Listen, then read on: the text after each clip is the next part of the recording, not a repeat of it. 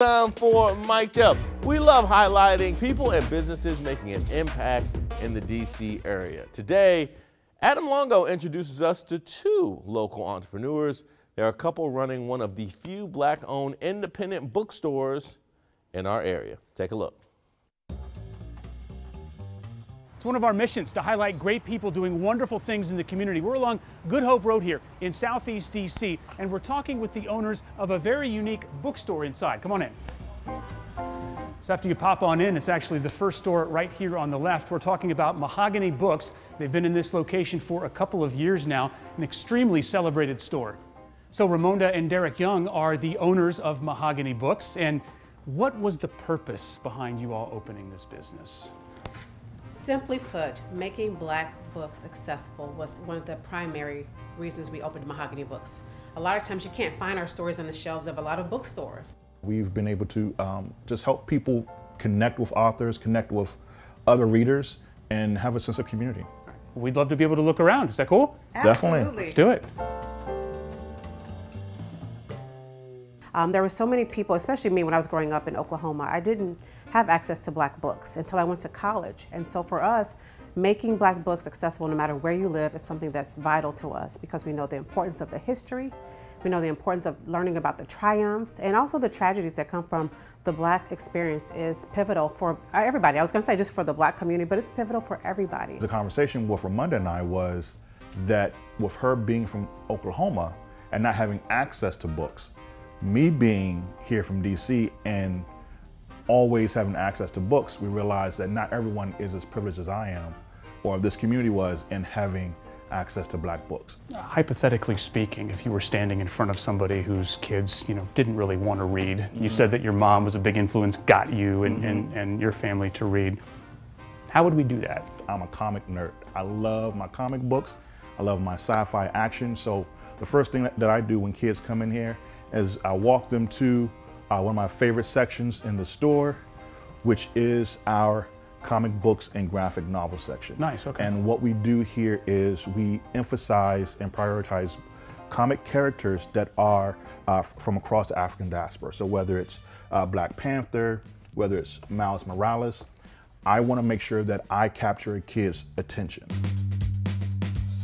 One of my favorite things is to give them like a Miles Morales Shockwaves, okay. or, and this is a great book by Jason Reynolds, a local author here, Stunt Boy. So again, I tell parents, it doesn't matter if it's a comic book, it doesn't matter if it's a graphic novel. If this kid is going to open up the book on their own, that's what you want to give them. What do you think it would have done for you if you were in elementary school, middle school, high school, and having that access? I had to read about characters that didn't reflect who I was, and so there was this kind of disconnect when I read their stories. I didn't feel like it was about me. I mean, it's the ultimate self-esteem boost.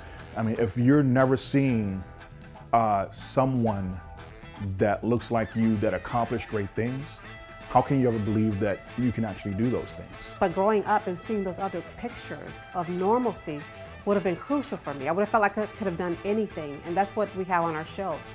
Books that talk about the great accomplishments of Black people, the great triumphs of things that we've experienced and still overcome. Wow, this is very, very cool, and very happy to see this couple kind of take their mission and be able to be the change that they want to see out in the world. Yeah, Ramonda and Derek Young, I mean, they're doing spectacular things here. So since 2007, their bookstore, Mahogany Books, was available online. They opened that physical location there in 2017, and now they have another one that's open in National Harbor. So the first one that we went to was on Good Hope Road in Southeast.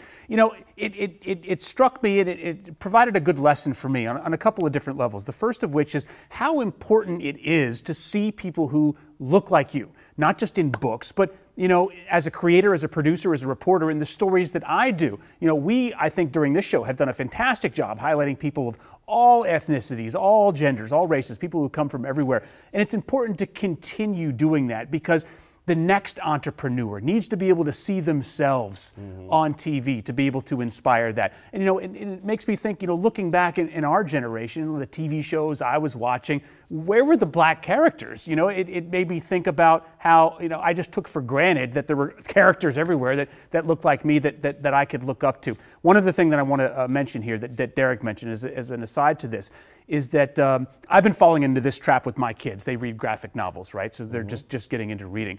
And now we're trying to push them to get into other books.